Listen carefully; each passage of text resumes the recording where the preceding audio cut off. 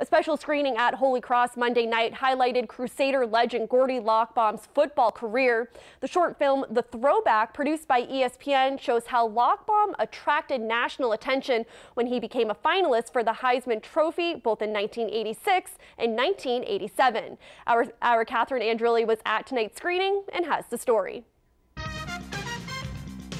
Gordie Lockbaum made history on the football field at Holy Cross. Monday, his storied career was highlighted in a short film soon to be released by ESPN. Well, ESPN doing an event like this and doing a short is a tremendous honor, I think, for me, but also for the school. It brings some recognition to the school, to the football program, and to athletics in general.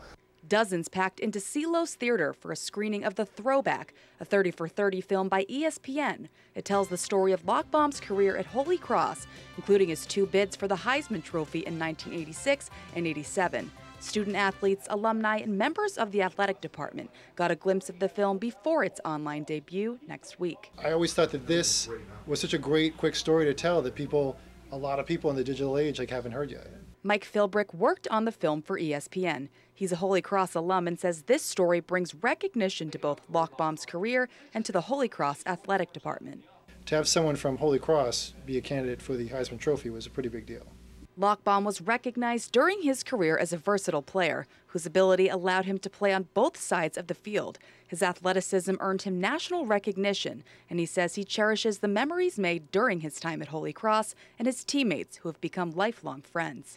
I look back at my career on more of a holistic standpoint, being on a team, practicing every day, spending a tremendous amount of time with the same guys, and we were able to have a real special bond and relationship. The film will debut on December 5th, and it's a timely release during both Heisman Week and on the 30th anniversary of Lockbaum's first Heisman nomination.